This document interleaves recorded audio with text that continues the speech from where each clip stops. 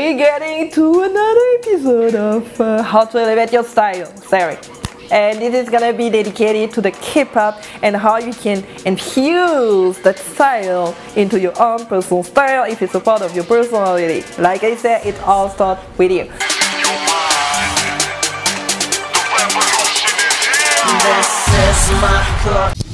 Welcome back to my channel. Salut les amis, bienvenue et bon retour sur ma chaîne. Hola, bienvenue à mi canal. Konnichiwa, watashi no channel ni yokoso. This is gonna be another day, another week, and another episode of me. We're gonna dive deep into K-pop style and what and how you can use it into your own style without having to look like all the next level type of looks that you can see out there. Girl Generation, 21. You can inspire yourself from them, but you don't have to have the look.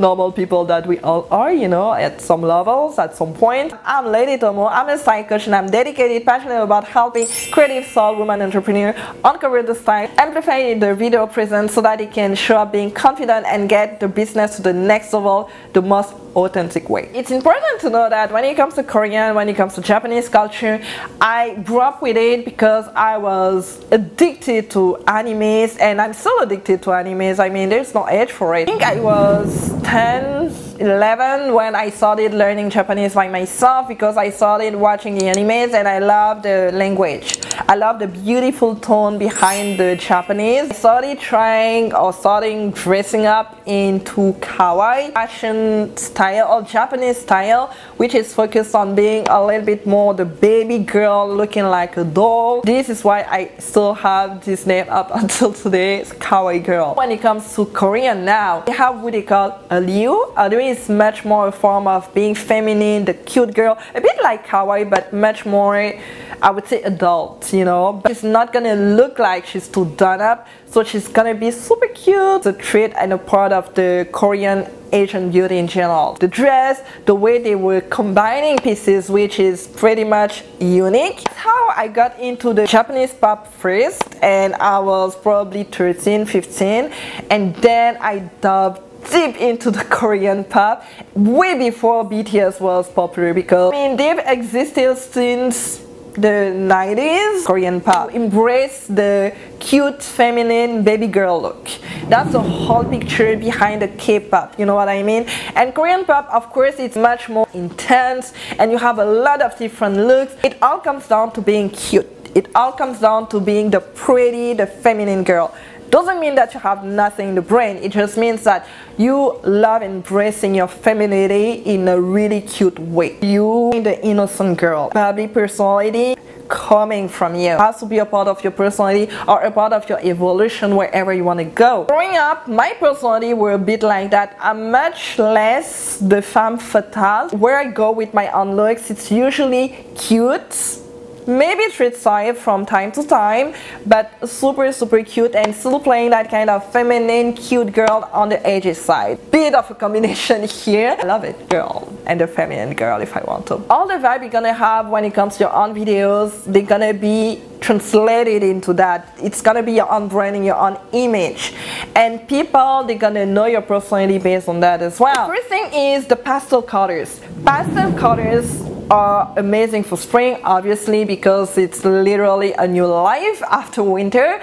Baby blue, baby pink are great when you want to play that way. So if you want to infuse that in your personal style, think about those pastel colors, vibrant colors, nothing too dark. I talked about the African swag. All we tend to have a lot of warm colors, intense colors, rich colors. The Korean gonna keep it into the pastel. Anything you're gonna wear when it comes to you being on videos has to be a bit pastel. Even around you, decor, everything you want to have has to be light to get to have that vibe, and the viewers, they're gonna have that vibe coming from you. Another thing is to play with layering. Korean pop or Korean style in general, you're gonna see see how amazing the combination of clothes could be. The way you're gonna do that is gonna be unique. So having a velvet top with, let's say, a denim jacket, for example, it could be a great way to infuse something unexpected, something edgy, but at the same time keep it fresh. When it comes to the dresses now, because it's a really big part of being feminine, you can layer and have a top underneath it, and it's been a trend for a while. That's what I feel it's been like. Korean women usually, they have a tendency to not show off their shoulders because it's not necessarily the most proper thing to do. Cover the shoulders as much as they can. So usually it's gonna be playing around with the layers. How you can really get to be creative, it's fun because it adds something interesting to the visual. When you see the video clip for BTS 21 Girls' Generation, when it comes to the visual, it's definitely to the perfection. That's the same thing when it comes to you showing up on videos and having to infuse that Korean pop vibe to you. Almost everything has to be perfect in a way where the colors have to be right, the visual they have to be right. It's gonna have to be that cinematic experience, you know what I mean? It's not gonna be something simple, something laid back, something casual. Korean pop or Korean vibe or Korean style in general all comes down to a couple of things that could be unexpected or just combined in a certain way, a unique way, which comes down to the street style where it's pretty big when it comes to Korean pop. Everything oversized is in cute, and it could be sexy in a way because the girls are really pretty. A great combination to have when you are on video, it's maybe to have a sweatshirt along with a denim jacket. It represents a street style vibe a lot and a tone, and have accessories that could be much more glam in a way. It's a total vibe. The pastel colors, so you keep it fresh. When you talk to younger people, it's a great way of conveying your messaging. Let's say the streetwear pieces and something maybe a little bit more dressy. Same thing goes with having a sweatshirt and then having a blazer. You know, having a plaid blazer, having something much more structured. Keep it natural. It could be unexpected when it comes to everything they're gonna wear, but when it comes to the makeup, most of the time it's gonna be natural. Big accent onto the eyes, so the eyelashes, it could be a little bit bigger with, I love the hair. You can play around with the colors, the most pastel colors ever. Keep everything basic. Keep an attention somewhere but not everywhere, because you still want people to be focused on whatever you're gonna say, right? So play with combination of unexpected pieces together. I hope it was helpful for you, and I have my SOUL+STYLE alignment coaching program down there with all the details where you get to build up a capsule wardrobe that represents you the best way possible, on top of being guided through having to show up on videos even more. I know it's hard, I know it's a struggle, I totally get it. That's why I offer monthly payment plans. Get to book your free discovery call with me, and then we're gonna be able to know each other more and see where and how I can help you and best support you. I have my free Facebook group as well. All the details are gonna be down below as well. Full live training onto how to shop on videos using YouTube. My free Facebook group, you're gonna be able to have much more details than what you have here. So let me know what was your best take, and let me know if you're a fan of Korean pop, or if you're a fan of Japanese pop, or if you're a fan of Asian in general.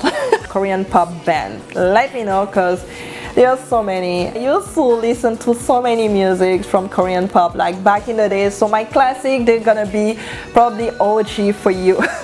But I think Rain, TVXQ, back then was DBSK, 7, Gakto-san, but Japanese. Ayumi Yamazaki is probably my first big crush when it comes to Japanese music. Miyari.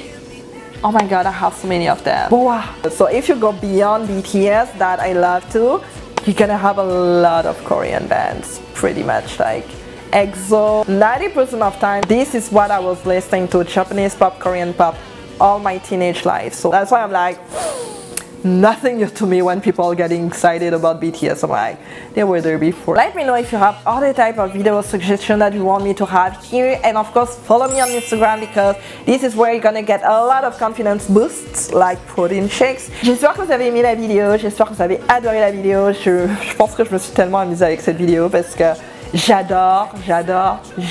J'ai vécu avec la pop japonaise, la pop coréenne. I'm gonna see you for my next video, and like I say all the time, keep smiling because it's free and contagious in a good way. Bye.